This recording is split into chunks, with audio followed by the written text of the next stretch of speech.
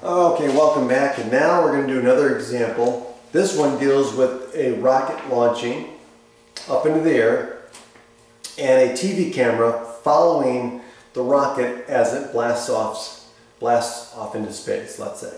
Okay, so let's read and then set it up. A rocket is launched so that it rises vertically.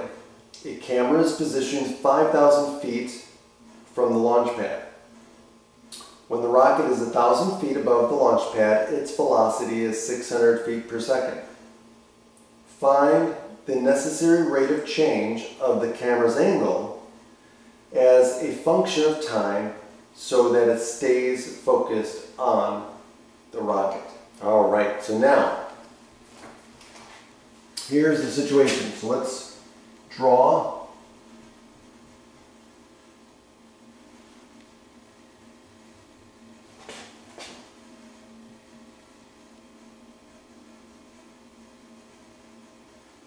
Right? So there's our triangle. We're dealing with another triangle, right? So here's the camera. The rocket is going up. Oops.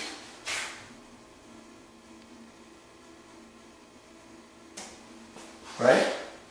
The rocket is going up. The rocket is, so let's call this X. Let's call this Y, and let's call this S. And the rocket is what? How many feet away from? 5,000 feet from the launch pad.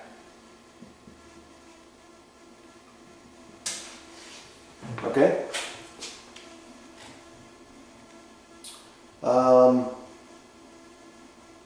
It says when the rocket is 1,000 feet above the launch pad. So that means when Y equals, what was it? 1,000 feet. Okay?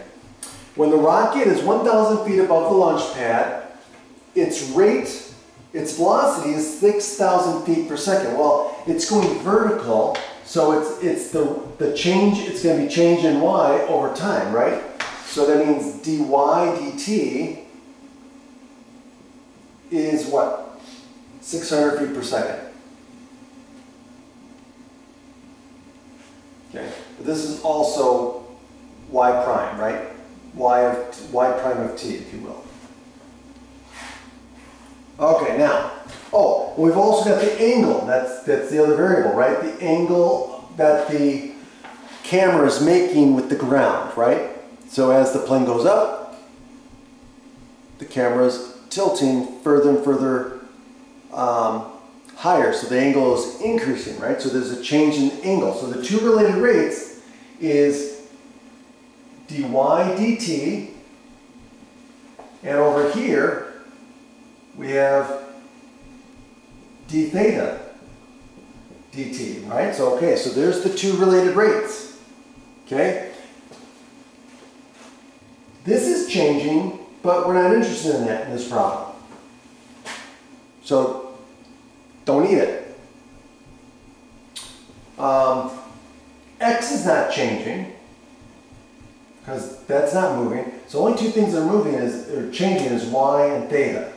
Okay, so now, okay, we need a formula that is going to relate theta and y, but also includes x. Well, what will do it? What equation will do it? It'll be tangent, right? So we know that tangent theta equals y over x. Okay? And since x is not changing, x is constant, we're just going to put this in here as 5,000. Okay? These two variables are changing, so we do not want to substitute yet. Okay, that would be a mistake. So now what we're going to do is we're going to write this as functions. So this is going to be tangent of theta of t, right, equals y of t over 5,000.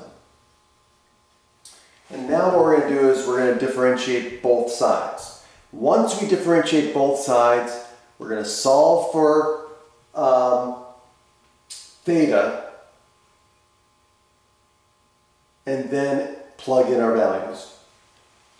Okay, so let's do it. So now, what's the derivative of tangent? So we're going to use the chain rule here. So derivative of tangent is secant squared. So we get secant squared theta of t times the derivative of the inside, which is going to be d theta dt, or theta prime of t, whatever you want to use. So it would be theta prime of t. Okay, I like Leibniz notation here. So equals, now, the 5,000 is a constant, so I'm just going to take the derivative of y. So this is going to be 1, well, it's just going to be y prime of t divided by 5,000. Okay. Now, what I'm going to do is I'm going to divide both sides by the secant squared theta of t, because that's, I'm solving for the change in angle. Okay? So then I'm going to get theta prime of t equals y prime of t divided by 5,000 divided by, right, so it's going to be secant squared theta of t. Okay, so now this is where I'm going to plug in the values, but I've got to find theta, right? I've got to find what theta is. So when the rocket is 1,000 feet above the ground, we know that this is the rate, this is the velocity. But what is theta? Because we need to know what theta is at that moment. Well, let's use tangent, right? So we got tangent theta equals, well, we're going to have 1,000 divided by 5,000.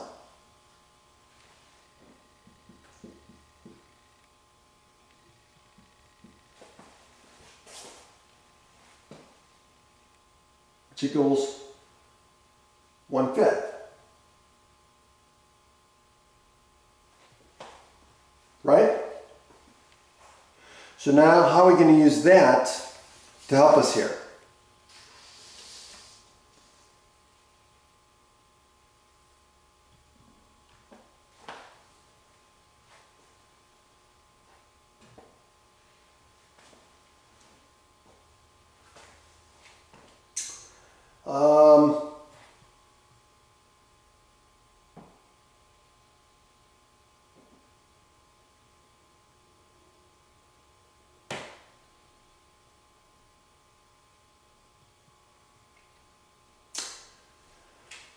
Okay, so let's see here.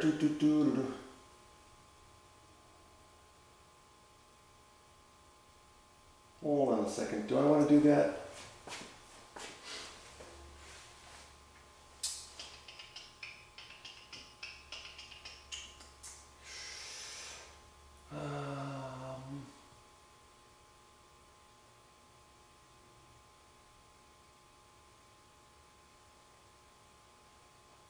Hold on a second. Maybe I don't need tangent, because we're dealing with secant. So secant, right? So secant theta is equal to 1 over cosine theta. Okay.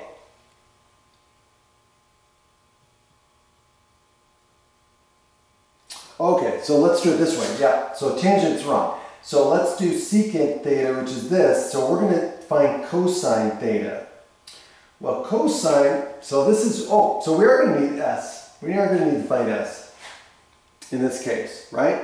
So we're going to use the Pythagorean identity because in order to use cosine, it's adjacent over hypotenuse. So let's do it. So we're going to need, so it's going to be 5,000 squared plus 1,000 squared equals S squared. So in other words, S is going to equal the square root of 5,000 squared plus 1,000 squared. Okay, so now, calculator, so what are we going to get? We're going to get 25 million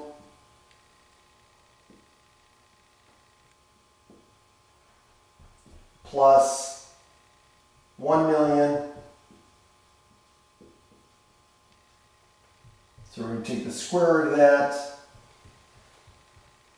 So we get the square root of 26 million, which is going to give us 26. Oh, no, it's square root of 26. The square root of 26, right? Yes, I believe that's right.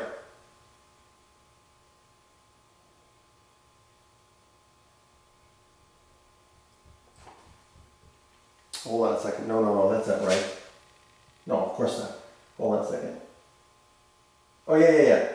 This is a million. Oh, okay, I forgot the 1,000. This is times 1,000, right? Okay.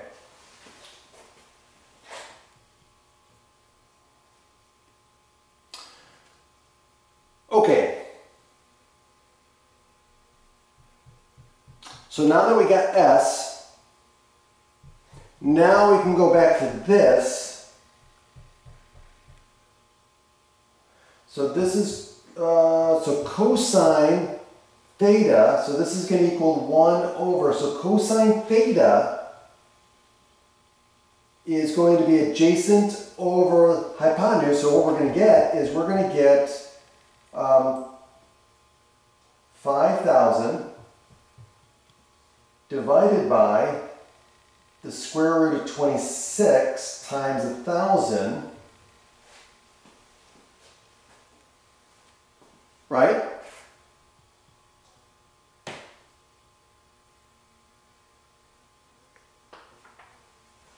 And then this is going to equal square root of 26 times 1,000 over 5,000.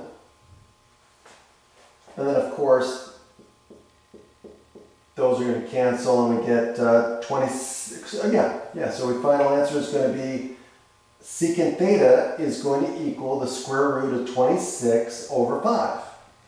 All right, so that's secant theta. So now that's secant theta.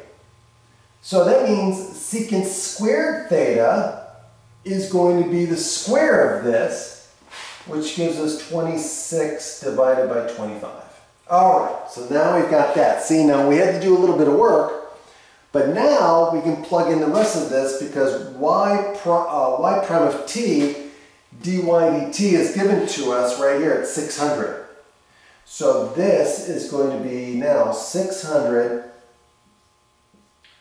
divided by 5,000, and this is going to be 26/25. All right, so now, guess what? We are done. Okay, so let's finish this off.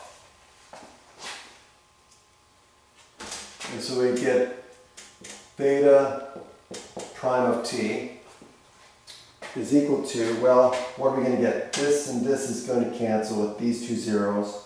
So this is going to be 6 divided by 50.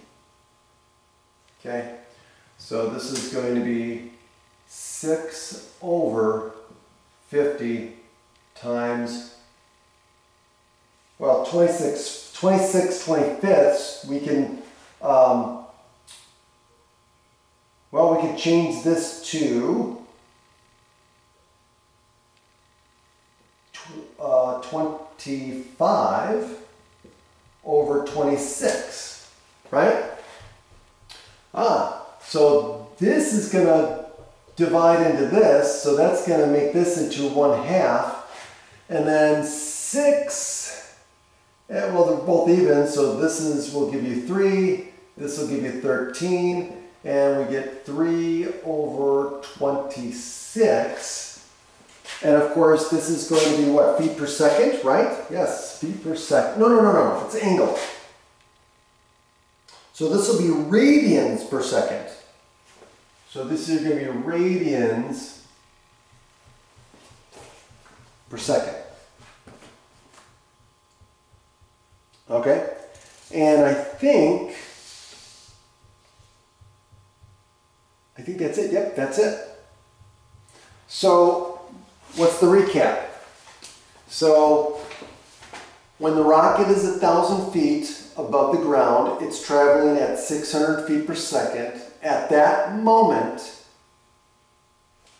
the angle of the camera has to be moving at a rate of 3 radians, or 3/26 radians per second to keep up with the rocket.